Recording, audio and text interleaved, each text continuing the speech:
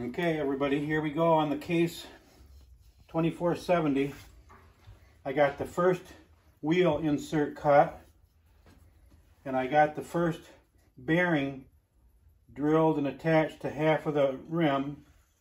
So this is what the spindles, all four spindles, are going to turn on right there. And so that will give me my 5/8 bearing. And then there will be a cap that goes over that will look similar to this. And that will go on the inside. That's just the other half of the rim I'm using as an example. But I will make a cap that goes around there to give the look of the real one. And then the other dual will go on here. That'll go right here. And then you'll have, that cap will be inside there, back in. Then this will be open like on the real tractor. And so that'll give us the more realistic look of the duals instead of having an axle coming out all the way. So that'll give you an idea where we're at there. So for right now, that was the first step. So now I'm going to show you how, I've never cut these circles on my plasma cutter before other than freehand. And I saw on the internet where they showed how you could do it. They want, I think, almost $200 for a little plasma cutter tool that lets you cut circles. So what I did was, come on down here, Deb. Here's two more of the half rims with the bearings that I'll use on two more of them. So what I did, guys, you can see right here where one of them I've already cut out, and that's on that wheel. So what they showed you on the internet was take a piece of 1 inch or 1 1/4 or whatever you got, and just take it and get your plasma cutter tip. Right here. And drill a little hole in it, the diameter of the tip of your plasma cutter, and then countersink it like that so it fits down in there and just about touching, not quite. And then take a piece of tubing, which these are going to be maybe different sizes, so whatever size it is, find a piece of tubing, and then that'll set right in there, and it'll set right with maybe 1/16 of an inch from touching the bottom. So I tack welded that on. So then the next step was put a bend in it, because when you're cutting, if you got that extra handle there to grab onto, you can keep it spinning a little bit better. So now what I'm going to do is I drilled the 1/4 inch hole here. I got all this measurement. This is only for a 7 1/4 diameter circle. So any other diameters, I'll show you here in a minute. I cut the center out of, after I cut the outside, I cut the center out for those bearings. And so I drilled a second hole with the diameter that I need for the middle bearing. So for right now, I got to bolt this piece here down to the bottom and snug it up. And just finger tight. Okay, so here's where we're at right here.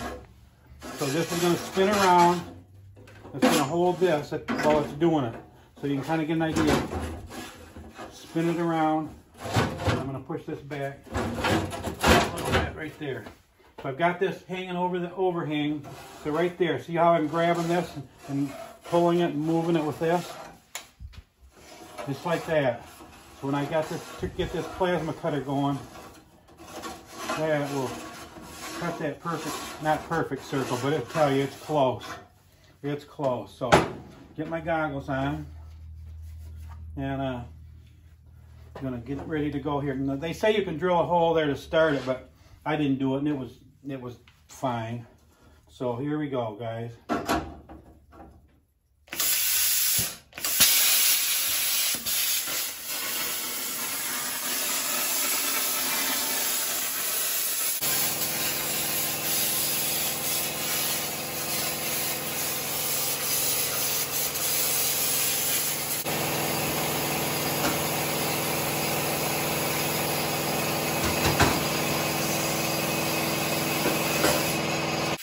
Not perfect, but pretty close. Okay, we're back. This is the first time Deb's gonna edit and put stuff together because it just takes so long to do everything in between. And so now what I'm gonna do is I'm gonna cut the inside circle out.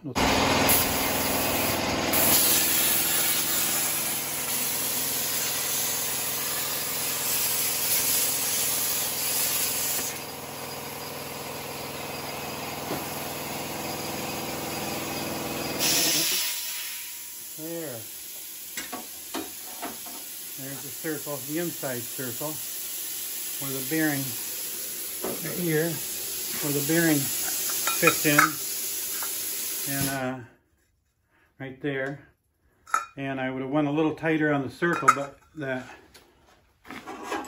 it won't fit because that's as close as I can get to that little holder. So I just center it, and on the other one I just centered it and bolted it into place. So that worked out good. So. Okay, now let's get ready to do. So I did these two. They actually turned out good. Now I have to drill the two middle holes here, 1/4 inch. And let's see if we can get those drilled.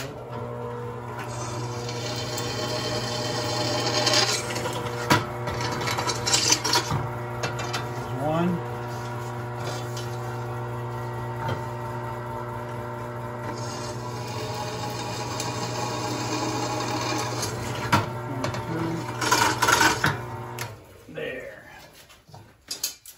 Here's the 2 holes for the next ones.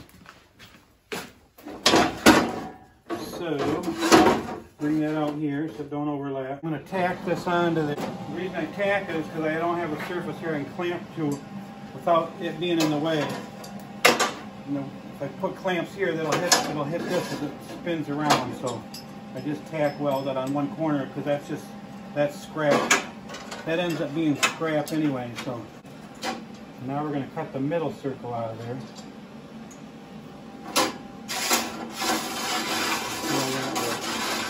Okay guys, here we go. After I got the circles, the first prototype circles cut, I'm going to kind of show you here how I'll end up making all the rest of them. So to begin with, you see that the bearings are attached to the plate that goes right onto the rim. And then I'll show you how this is kind of going to go together. So we got, here's how the duals are going to be attached with these 3 bolts here. So the duals and there's a spacer on that plate. So I'm putting this on, this goes on second. That goes on second, and then this nut goes on to hold that plate on. And there's this will be the spacer. Okay, now I made this center piece here to represent the part that was inside the rim there, like the planetaries. So that will kind of go like that. And then this rim, this spacer that hooks into this side of the rim will also hook into this side of the rim. And so, and here's the three attaching bolts for that. So I've got to line this up and so we can get him started onto a spacer somehow here. Whoops, he's not quite on. Not quite on the bottom. There we go. Okay, so now there's that. So now let me just run a little quick nut on that to hold it. And I'll show you. So this is basically right here how all 4 wheel assemblies are going to go together. And those will be, so there's quite a bit to it. So there's 3 circles on each one, so I got to make 12. I got to make 12 different circles here. So let me get this second one on. But I think it's going to look good. It will hold it good, and the second one. Right there, and one more, third one, right here. But my little homemade plasma cutter tool worked great. I mean, I didn't do any grinding on the outside edge. There's the, it's not perfect, but it fits in there, and it looks nice.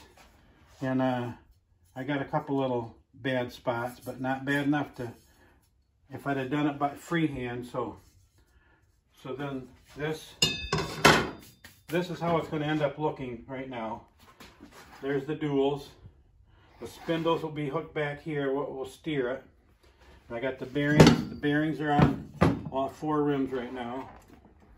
So, and there's a spacer in the middle, you can kind of see. And then there's your planetary cover there inside there. So when it's all done, I think it's going to look really nice. So okay, have a great day.